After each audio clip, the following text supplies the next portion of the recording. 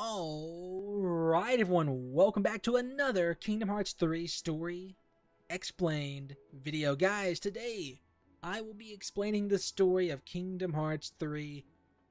Oh boy, what am I getting myself into? Guys, this is going to be a fun one. It's going to be a hard one. So, in this video I want to be able to answer all your questions, of course, but if you had a question, feel free to ask in the comments below, and I will do my best to answer them for you. This video will contain spoilers. Please be aware of that. Again, guys, I will try my best. I pointed out some things I wanted to talk about. As this is a story explained video, meaning I will talk about the actual story, the main character, and the ending. I will do this as quickly and efficiently as possible because I know people do not have like 30 minutes to watch a video, so I'm going to try to do this as quickly as possible, guys.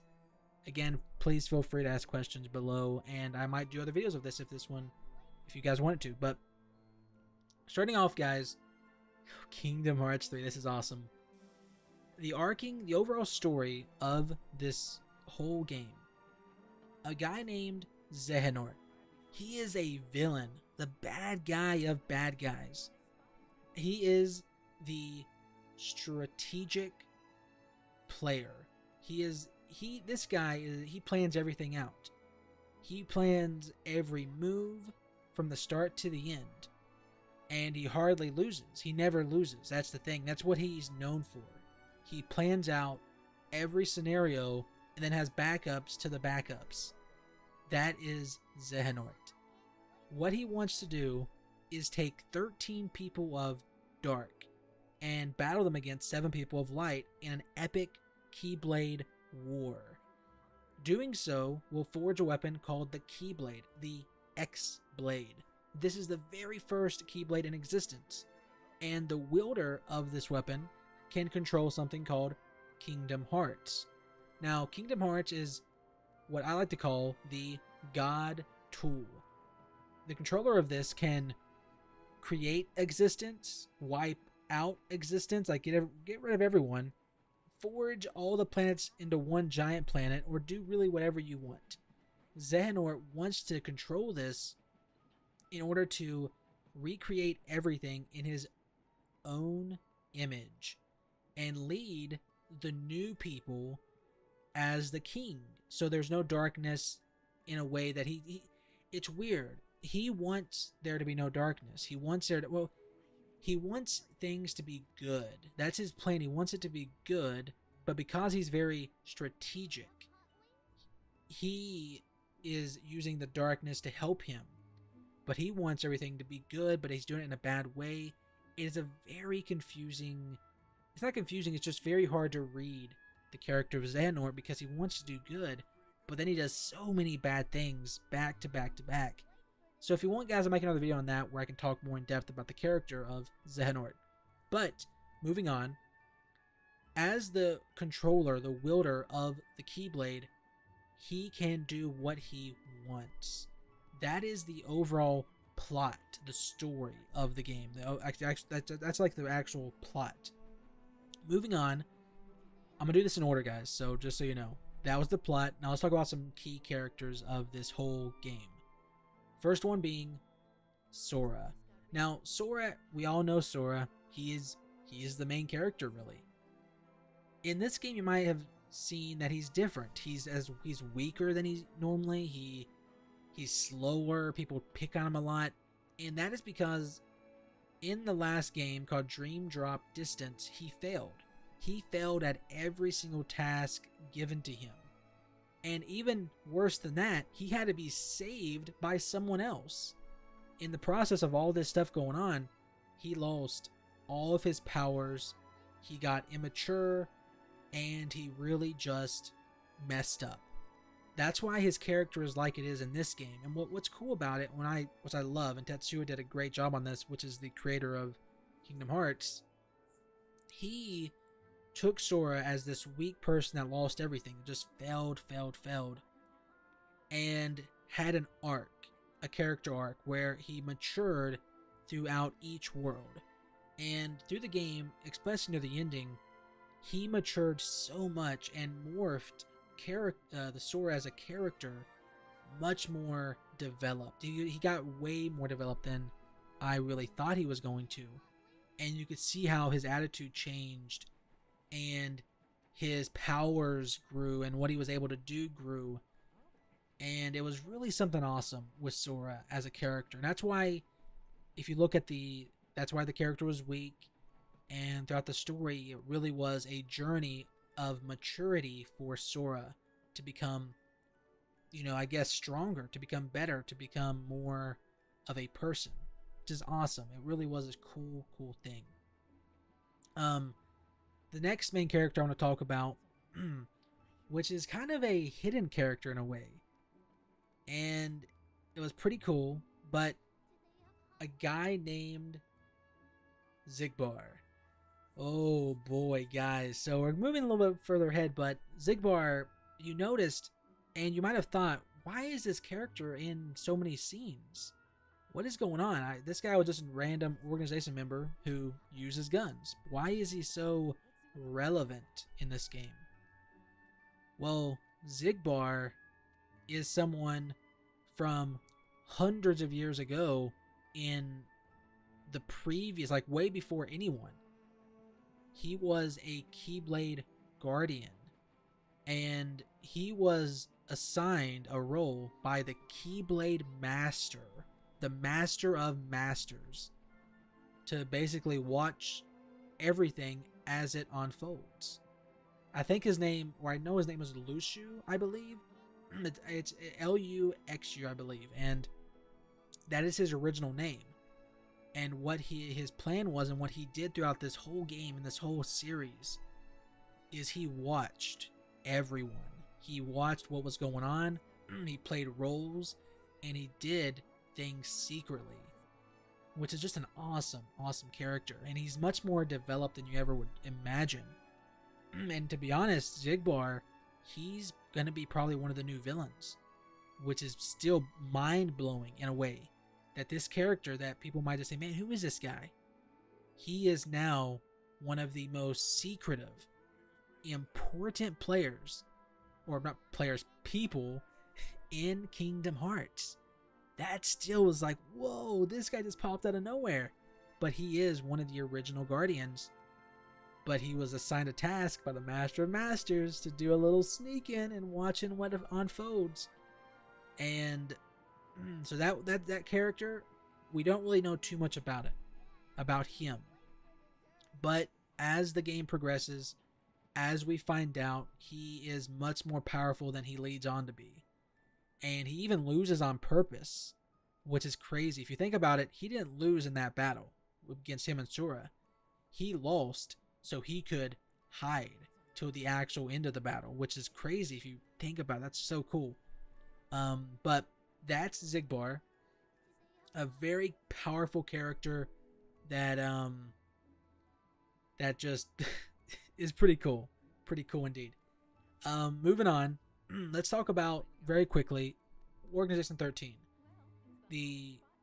That organization, if you're looking at it, you're like, man, what's going on with these guys? Why are they doing this? Why are their eyes gold? Why did they change when they got defeated near the end of the game? First off, each one of these organization members are called nobodies. Nobodies is someone that is just a vessel, just a body and a mind. There is no heart. There is no emotions. What Xehanort wants to do with these people, or these nobodies, whatever you want to call them, is put his heart into each one of these vessels to basically control them, to take all of their power, to make like an army of him, because he knows if he's in each one of them, they really won't lose, and no mistakes should happen because he has control over each one of them, and to force them to, do this giant battle. That's why their eyes are gold, because Xehanort started the process of actually putting his heart into each one of them. It wasn't fully completed, but it was getting there, which is kind of crazy. Cool, but really crazy at the same time.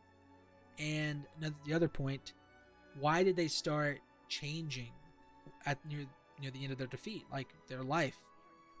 In Kingdom Hearts, when a nobody is defeated, or the Heartless of that person is defeated, and if both of them is defeated at the same, if they're both of them is defeated, the original person gets reforged, recompleted.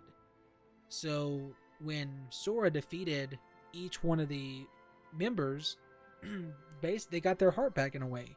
They started to get recompleted. That's why their emotional side started to come out, and they started to talk more like people, because they were people at that point. They were actually becoming themselves again, which is awesome. Very, very cool ending to that whole thing. It wasn't just all sad.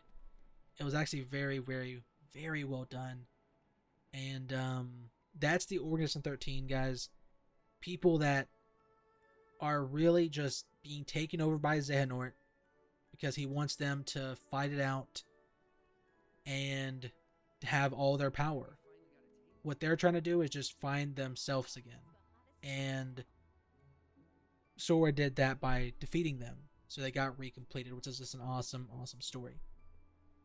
Moving on, the ending. So the actual end of this story can be great. It really is just an amazing ending. And there's a lot of stuff that happened. You might ask, wait, so when Sora got defeated by the giant tornado of Heartless, you might say, well, what's going on there? Technically what happened there, everyone did die. Everyone died. But Sora, because he was so strong with everyone's connections, because the whole game, the whole series is about connection and linking people together to make yourself stronger. Sora then went to a place called the Final World. And this place is what I like to call the in-between to heaven. That is the best way to describe that place. And that place is just where, it kind of explains it in the game, someone who's very strong, who doesn't want to go yet, who can't go, gets stuck. And that's where Sora went. So he had to find himself and escape that place, which you saw in the game. I won't go into depth with that. And as he escaped, you might say, well, why did he go to each planet? Why did he go there? He did that to save everyone.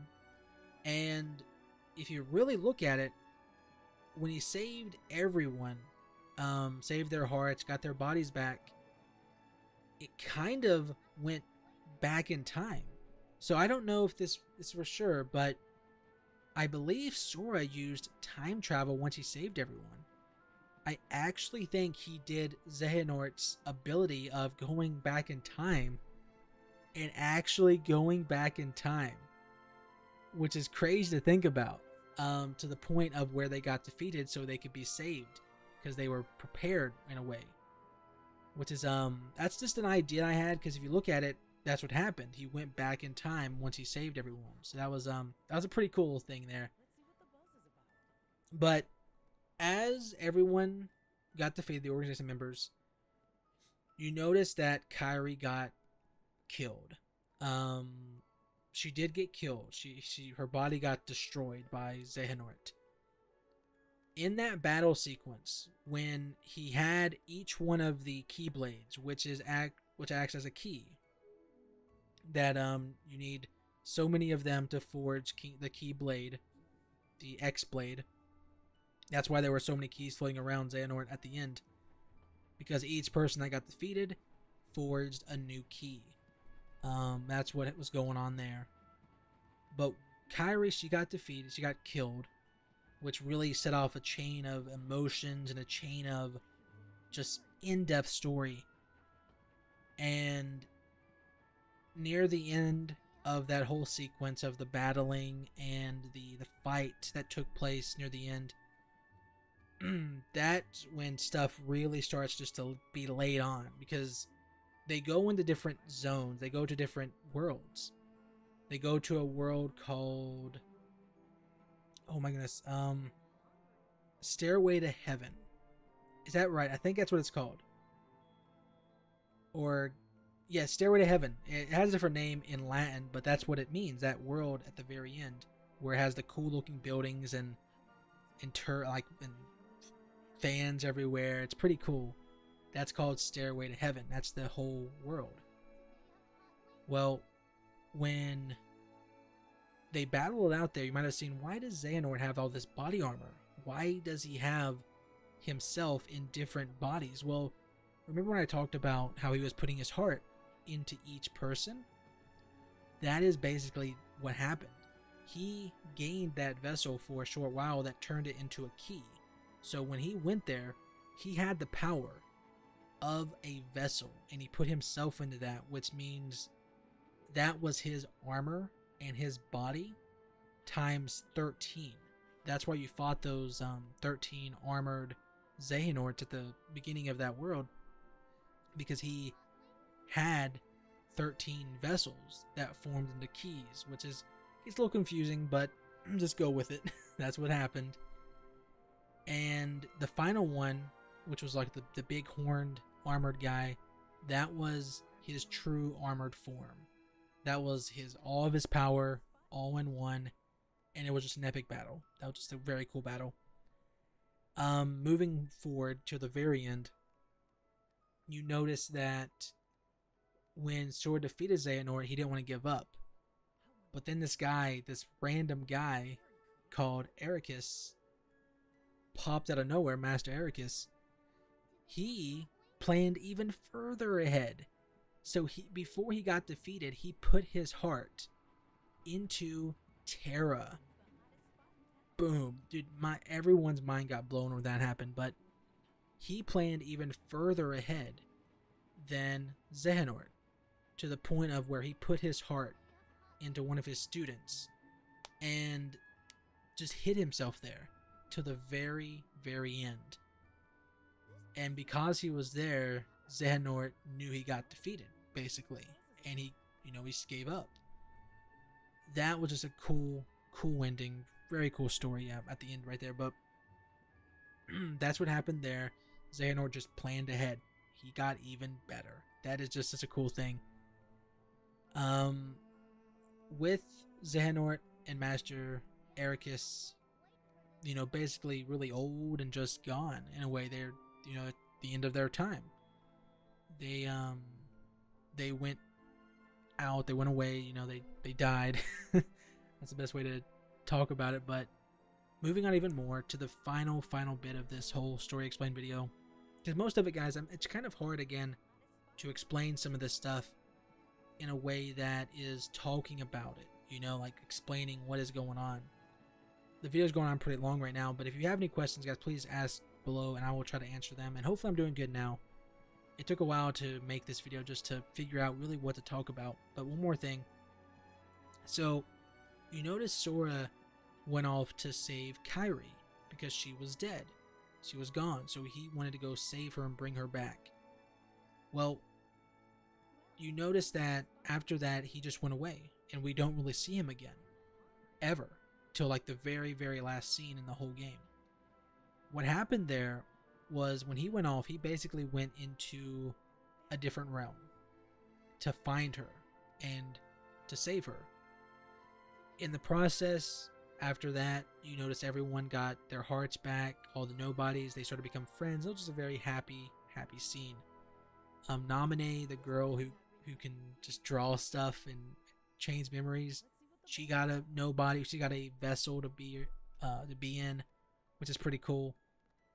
Just a very cool little sequence at the end there. But near the very end, you notice there's a quick scene of Kairi and Sora sitting on the beach, or on a tree, on the beach at the very end. That means Sora saved Kairi, but he did not return. He did not get saved.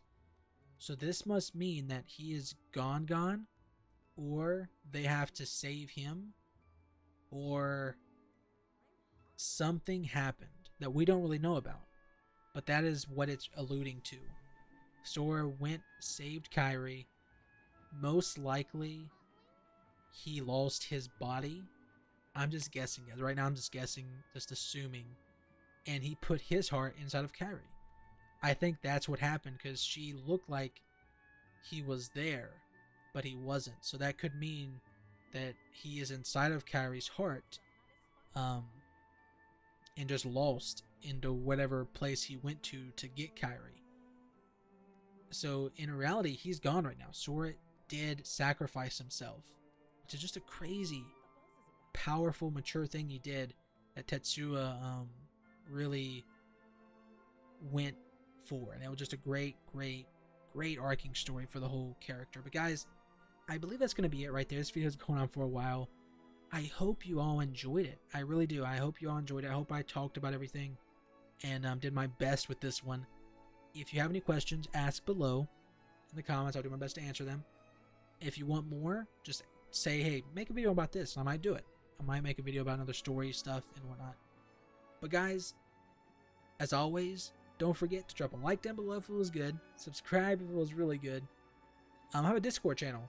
If you want to join it, come hang out, play some games, who knows. And as always, this has been 2x2, and I'll see ya next time.